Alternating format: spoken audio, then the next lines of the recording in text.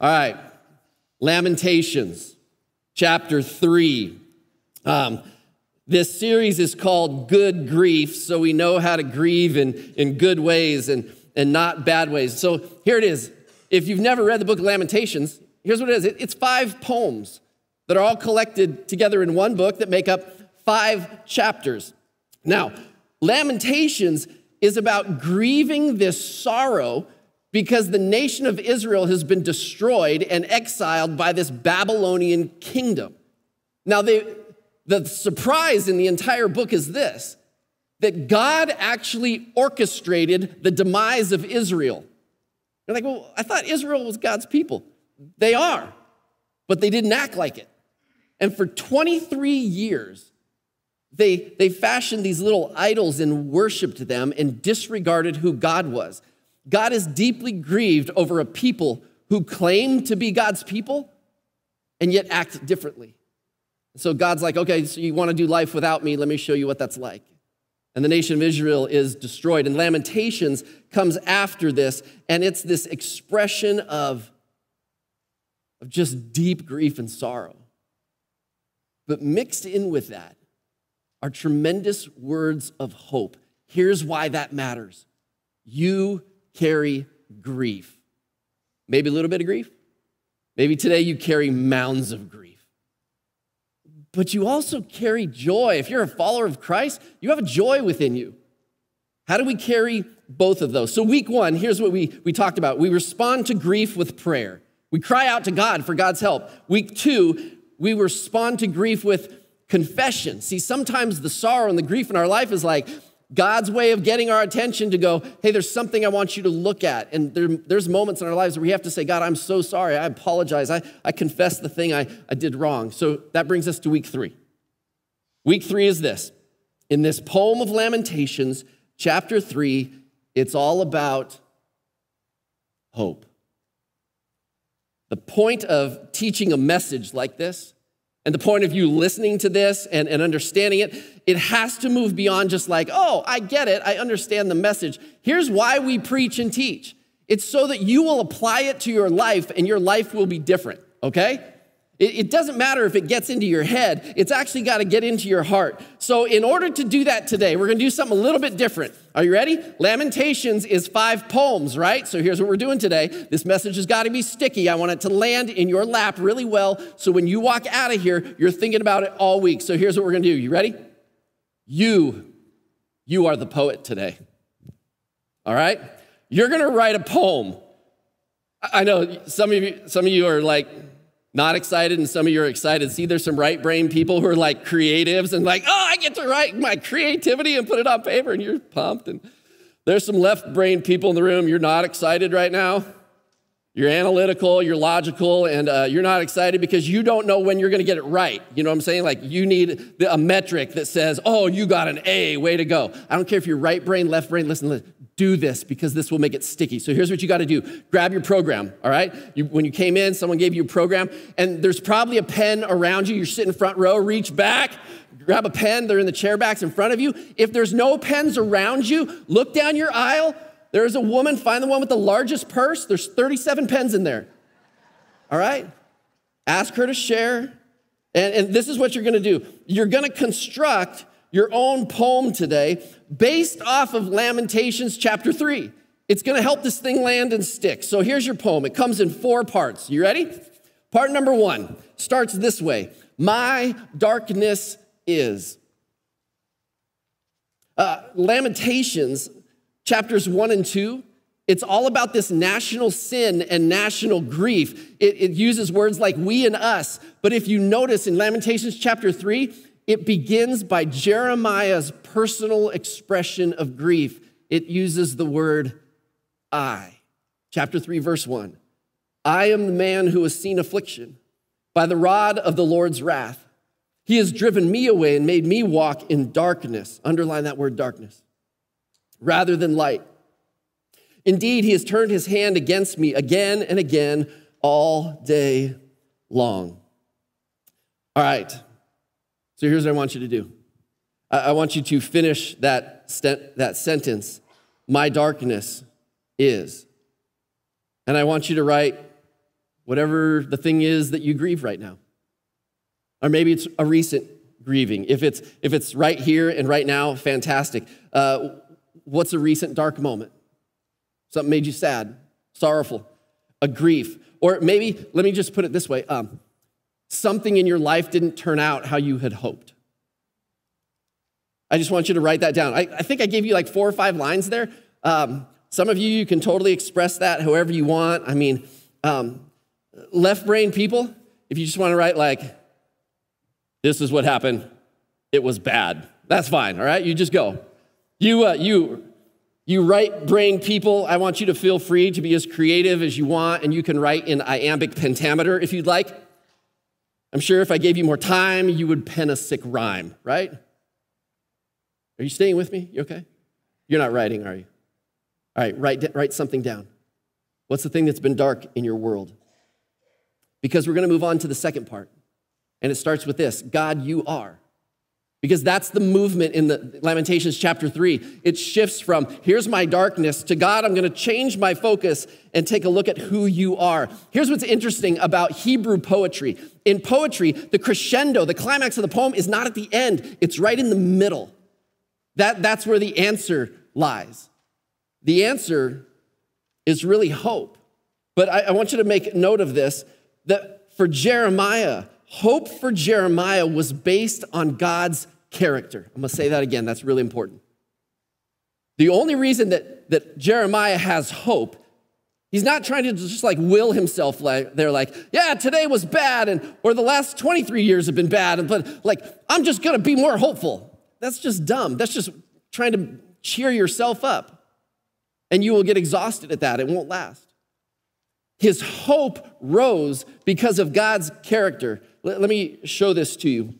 Verse 21, yet this I call to mind, and therefore I have hope. Because of the Lord's great love, we are not consumed. For his compassions never fail. They are new every morning. Great is your faithfulness. That's where we get that song, right? That old hymn, great is thy faithfulness. See, when we're in pain, all of a sudden it gets into our heads and our minds just start swirling uncontrollably. Have you ever had that? When you're struggling, there's a conflict, there's something happening, and all of a sudden your mind is just whirling and you can't stop it. But Jeremiah says this, yet I call this to mind. He takes his thoughts captive. He's like, I know I'm thinking all these bad things. Stop it, and yet this I call to mind. He forces himself to consider this. Who is God? Now, this is very interesting because Jeremiah leans into the reputation of God from history. He can go back and he can look in the Old Testament scriptures and go, yeah, but who was God? Listen, he rescued a people from Egypt and made those people his own. God did that in history, and because of that, God was faithful. Now that we're at a new point in history and our people are captive again, we're going to trust that God will do it again. His hope rose when he started defining God by his track record. Now, listen, Jeremiah refused to define God by this one moment of disappointment. This is really critical because it's really tempting when something goes wrong in our life that we're going to define God's reputation by who God is by one moment in our time. Maybe it's by 1 year. Maybe it's by 1 decade. And you had a bad day, a bad year, a bad decade with God, and all of a sudden you're like, God is. What do you call someone who defines something by the very thing right in front of them? They're called short-sighted. Short-sighted means you can really only see what's right in front of you, and you don't look at the long game where you look at who the history of God is. Now, you have all of the scriptures to open up and say, what is the reputation of God? People who experienced him and wrote down their stories. What is God's reputation? And Jeremiah declares, when I think back, God is loving and he's compassionate and he's faithful. So I want you to do this. You write for a moment. How would you express God's character by leaning into 2 things? God's reputation from Scripture, or when he showed up in your past? Meaning this, you had a situation going on and you said, God, I need your help. God showed up and showed off in your life. He answered your prayer. And you can think back on that and just go, yeah, I believe God loved me, showed me love, showed me generosity. The other place to look is, what about the scriptures? Well, what's God's reputation? So God, you are what? And if you can't come up with a story or an illustration from scripture, let me maybe highlight maybe the really well-known story about how our world was in darkness and God sent his one and only son, Jesus, into the world. And he's called the light of the world so that he could push back darkness. And he dies on the cross for the sins of the world and is resurrected to prove that he was more than just a man who had crazy claims. And God did all of that for us because he loves us. That's his character that was driving that. So here's what I want you to do. You already have your darkness written down. What would you write about who God is? About his character? What stands out to you based off of the history of the Bible or the history of your relationship with God? And at the very end of that, here's what I'd like you to write. Therefore, I have hope. Because that's what Jeremiah writes in verse 21. Yet this I call to mind. I'm going to remember. I'm going to write it down. I'm going to think about it. I'm not going to let my pain right in front of me be the only thing that defines who God is. And therefore, because of God's character, I have hope. All right, you with me? You got two things at this point, and we got two more pieces of this puzzle to put together. The first is you've got your darkness, and then you've got the character of God. Part 3 is this. Therefore, I will. This is about a call to action. This is about what you're going to do. Despite the hurt, Jeremiah is saying, I'm going to choose to focus on God's character, and it's going to drive me to act a certain way. Here's where it says this in verse 24. I say to myself, now as I read this, I want you to try and underline all of the actions that he's committing himself to. I say to myself, the Lord is my portion. That means my inheritance. God reached my people years ago, and I've inherited this relationship with God. Therefore, I will wait for him. The Lord is good to those whose hope is in him, to the one who seeks him. It is good to wait quietly for the salvation of the Lord. It is good for a man to bear the yoke while he is young. Let him sit alone in silence, for the Lord has laid it on him. How many actions did you get?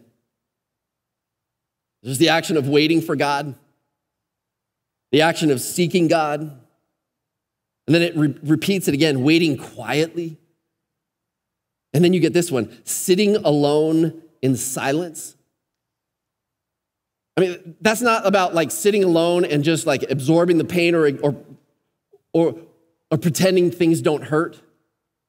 Sitting alone in silence is about anticipating that the pain's not going to last forever, that the grief is going to end because of this. Because of God's character, he's going to show up in your life and help you.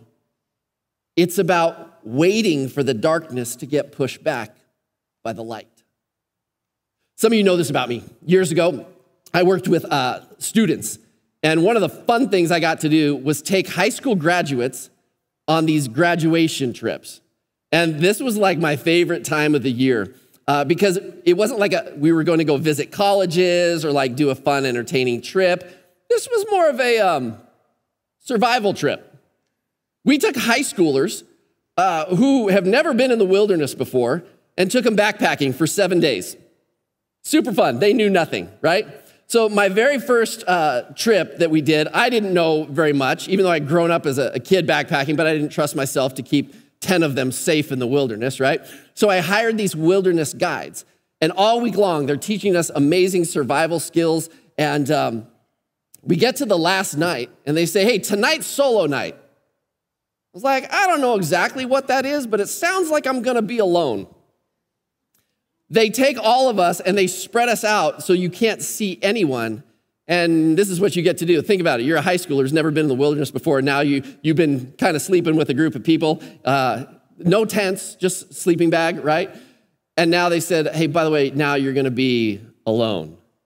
I was like, do we got to go kill something and bring it back for dinner? Nope, just be alone. And they said, by the way, if you want to make it a little bit tougher, a little bit deeper experience, you can leave your sleeping bag behind. 9,000 feet elevation in June. We all have these 0-degree mummy bags at night. You know, if a bear comes and eats us, at least we're warm, right? I mean, a bear walks by, he's like, which burrito am I going to eat first? So 9,000 feet in June is probably about 40 degrees at night. So what do? There's no way I'm letting a high schooler tough it out more than me, right? It's just, sorry, that's pride, ego, I know, don't care. So I leave my sleeping bag behind. But I empty my backpack of every piece of clothing I have. I go away and I have like mittens on and 3 other pairs of socks over my hands. I just have these knitted clubs at this point. Well, I find this huge rock and there's just kind of little divot next to it and a little bit under it. I clear out the brush, I stack up vegetation, I build my little fort so that no wind can come through there. And I go to sleep. Because the more you can sleep, just the faster this will be over. And it worked for a while. And I wake up in the middle of the night. I don't know when it was because we're not allowed to bring watches. And it is just, the sky is beautiful, but I can't feel my hands. And I've got my boots on, but I can't feel my feet. And I know what I have to do. I can't lay in here. I have to get up. And so I get up and I start doing push-ups and I start doing jumping jacks. Like you just got to move. You got to exercise and get warmed up without sweating because you start sweating and that's just you're going to get chilled and it's going to be even worse. That cycle of freezing and exercising and then trying to get back to sleep, that went through this rhythm of 5 or 6 times that night. And at one point, I'm just so exhausted, I just lay down and I fall asleep. I don't know if it's 10 minutes, or 30 minutes. But I wake up and I look to my right and there's a red glow in the horizon. That red glow meant the sun was coming up. That sun was coming up and the light was about to shine and push back my darkness. And I know I can picture this because I said it out loud to myself. I said, I made it. Because when the light starts to show up, you know you made it through the night. And I tell you that story because of this. You wrote down a darkness, and you wrote down something that you believed about who God was. And now there's this action he expects you to take. What action can you take so that inside your heart, your hope stays warm? That you don't give up. That you don't give up on God, that you don't give up on faith. What can you do to wait on God, to seek him, to keep your hope warm inside? Because here's what's so interesting about that analogy. It's great because when we know that the sun is going to come up, it's like that daily rhythm, right? We know the sun's going to come up. We just trust it. We've seen it for so many days and years of our life. Like it just happens. I mean, every 24 hours, like here comes the sun.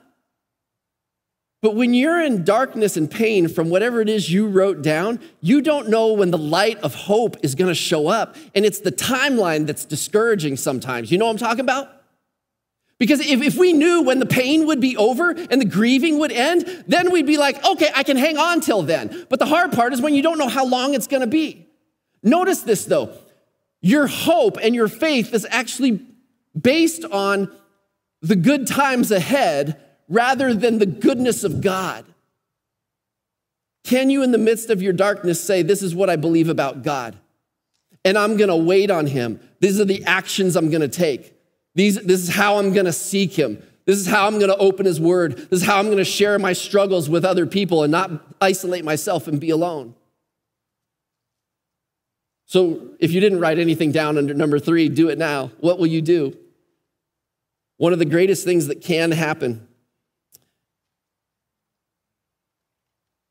when we're struggling is that we start growing and we start learning things.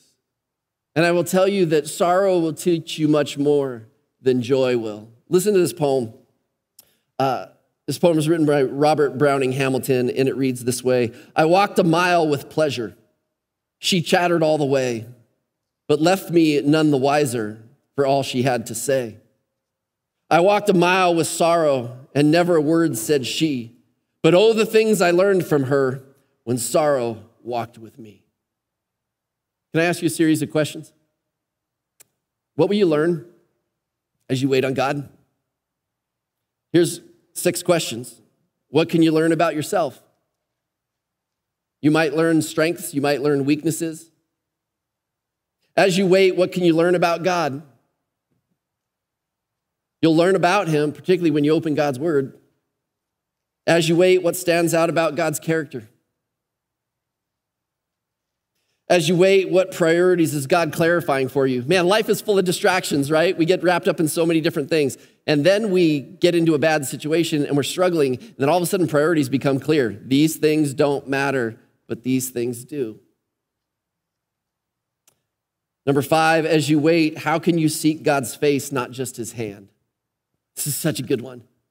We want God's hand, right? Hey, God, would you do this for me? Give me this, show me this. Like, I'm asking for God's hand to do something in my life, right? But sometimes we just want his hand and we don't want his face. What is the face? It's when you're there with God, you're just appreciating his presence. I think sometimes we want God's blessings more than we want God. And sometimes our suffering clarifies that. To say, God, I really, truly want you. The last question is this: how can you entrust the outcome to God? And that's about not just trusting that there's a good time ahead, but there's a good God with you right here and right now. All right, so here's the 4th thing. The 4th is this, and we'll wrap up. Hope is on the way.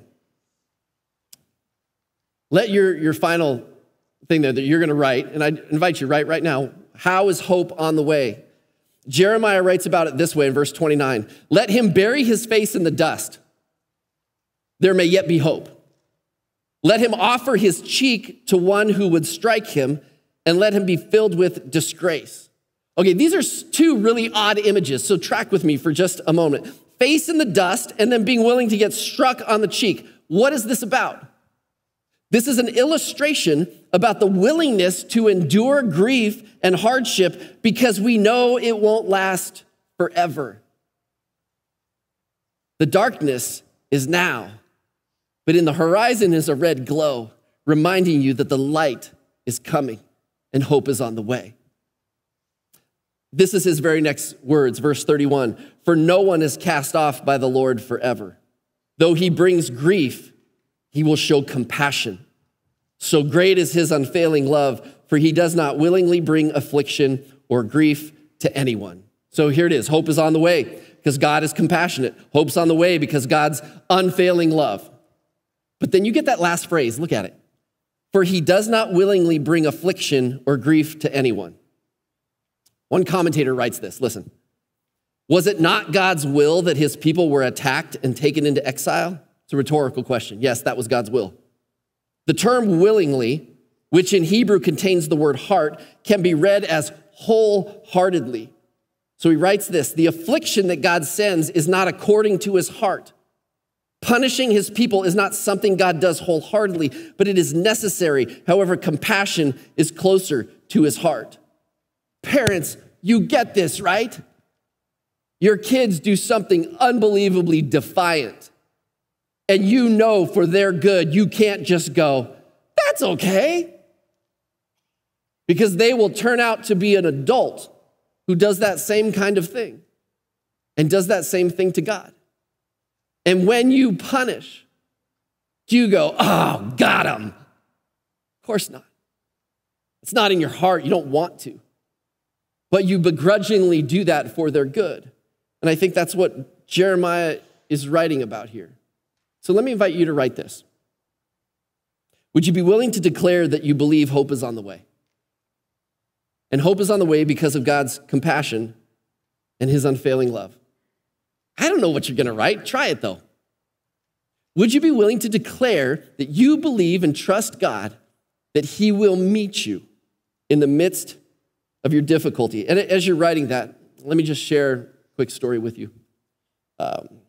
Many of you know this, that my wife, Kelly, her brother, Craig, died when she was a teenager.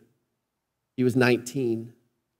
He was on a motorcycle, got hit by a drunk driver. Let me be super clear about this. That was not God's punishment on their family.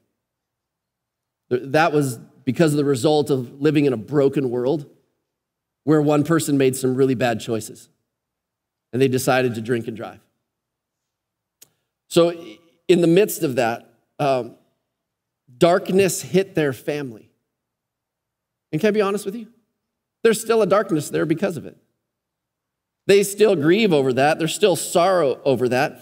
But here's the truth. The sorrow they have today is small compared to the sorrow that they started with. See, because the day after that happens, you just grieve and you don't see hope. And those of you that experience an unexpected loss like this, you'll get this. That like, yeah, the sun came up that day, but we didn't even see it. It didn't matter. Hope might have been there, but we didn't recognize it because it was so dark and so ugly and just so sorrowful. You've heard people say that grief happens in waves. Like one minute you're fine and the next all of a sudden you're in tears and you're not sure why. It's because grief happens in waves.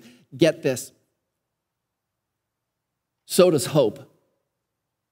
You'll be sitting there 1 minute and you'll be sad and grieving, but somehow God will meet you in that. And in a wave of experience, God will help you, remind you who he is, and that death never has the final word. And hope will rise in you. You see, I love the sunrise. Okay, I'm a morning person, I get it. I love the sunrise because it's a reminder that God promises this, that our world was dark and Jesus entered into a dark world and he called himself, I am the light of the world. Because light is about hope and light pushes back our darkness. And the rhythm of the day and the sunrise reminds us that hope is on the way. And for my wife and her family, they had walked through that for decades now. And there's still a grief and a sorrow there. But hope is so much bigger than their grief and their sorrow. The Apostle Paul, he writes this, and I will tell you why her family has hope. It's because they're anchored in the Christian faith. Because they all have a relationship with Jesus. And they're also anchored in the truth of God's word. Listen to this. Paul writes this to Christians who are struggling with people who've died. He writes in 1 Thessalonians, brothers and sisters, we do not want you to be uninformed about those who sleep in death. Okay, those who've died, so that you do not grieve like the rest of mankind who have no hope. There are people who grieve without hope. That's not us. We grieve, but we grieve with hope. It goes on. For we believe that Jesus died and rose again, and so we believe that God will bring with Jesus those who've fallen asleep in him. Everyone grieves, Christians and non-Christians. But Christians, we grieve with hope because we believe that death doesn't have the final word. We believe that we'll see Craig again in heaven because he was a follower of Christ. We believe that God can meet us in this comfort. Man, Paul, the Apostle Paul, he suffered unbelievably, maybe more than any other Christian. And Paul talks about his hardships. I want you to listen to this in 2 Corinthians 4:6. It says, for God said, let light shine out of darkness. That's why you're here. If you're a Christian, you live in a dark world, you know it. He's like, let your light shine in this dark world, bring hope to people. He made his light shine in our hearts to give us the light of the knowledge of God's glory displayed in the face of Christ. The only reason you know who God is because Jesus came down. You look at Jesus' life, about what he claimed about himself, that God so loved the world that he gave me, Jesus. He went and dies on a cross for our sins. We know the goodness of God. Now go be that goodness to other people. And the reason Paul writes that is this, because he suffered. Now I want you to hear his words, because there's suffering and there's hope at the same time. Listen to this. We are hard pressed on every side, but we're not crushed. And so I'm gonna read this with some attitude because I think he wrote it with attitude. We're perplexed, but we're not in despair. We're persecuted, but we are not abandoned. We're struck down, but not destroyed. We are always carry around in our body the death of Jesus. What does that mean? That means Jesus suffered and died on a cross, and he promised this to Christians. Like, listen, it's gonna be hard. You're gonna face difficulties too. You carry around, Paul literally had the markings of being whipped on his body. We always carry around in our body the death of Jesus so that the life of Jesus may be revealed in our body. We can claim that God brings hope. But there's a world out there that's living in darkness. When God shows up in your dark moments with hope and the light comes in and pushes back the darkness, your story is gonna give somebody else in this world who's walking in darkness, it's gonna give them hope. But you gotta go live it out in front of them. You gotta go walk it out in front of them, and you gotta share your story with them. Here's what Lamentations is in this theme of hope today. Hope is found in waiting silently and trusting the character of God to push back our darkness. Absorb that for just a moment. Hope is found in waiting silently and trusting the character of God to push back our darkness. Can I invite you that if you wrote down a poem or even a portion of a poem, that you would go share it with somebody today? Share it with your family members over lunch. It might help them and encourage them. And my prayer for you is this, is that hope would rise today. Hey, I'm going to end the service a little differently. I'm going to invite us to pray. But if you know you need hope today, I'm going to ask you to do this. I'm not going to single you out. I'm not going to call you down here. We don't do that at this church. I just want you where you're sitting. I want you to stand. You don't have to tell anybody your story. We just want to pray for you. That if somewhere you just know that, man, I'm just wrestling with something that is dark and I'm just struggling. I've just got this grief, and you want God's hope. You want his light to push back your darkness. I'm just going to invite you to stand in just a moment as we pray. And I want to pray for you. And there'll be people around you. They'll see that you stand. And then when we all close our eyes, they'll pray for you too. But I just want to do that as it's for your sake, not for mine. So here we go. We're going to go to prayer. Let's bow our heads. But if you need to stand to say, I need hope today. Awesome.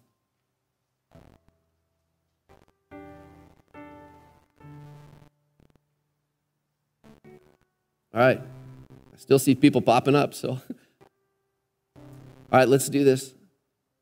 If you see somebody standing near you, would you just do this? Just pray for them. Leave them alone. But would you just take your hand and raise it towards them? And there's nothing mystical about this. It's just your symbol of just, God, I'm going to pray for them right now. And so, Lord, I pray for all those who are standing, that they just need hope.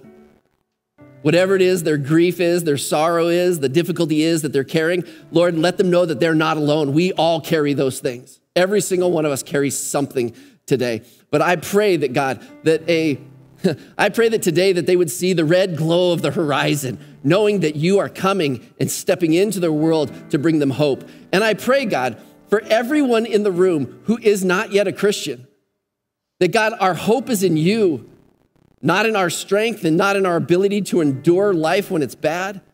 So I pray that there'd be some people who today, they cross the line of faith and they say, Jesus, I need you. I believe that you came into this world, that you're God's son, you died on the cross for me, and I give you my pain, I give you my sin. In exchange, I want this brand new life in you. Lord, if someone needs to cross that line of faith, I pray they would do that and share it with me today. So Jesus, meet us in a real way. And we trust you because of your character, that you are loving and compassionate and that you are faithful. And everybody said, amen.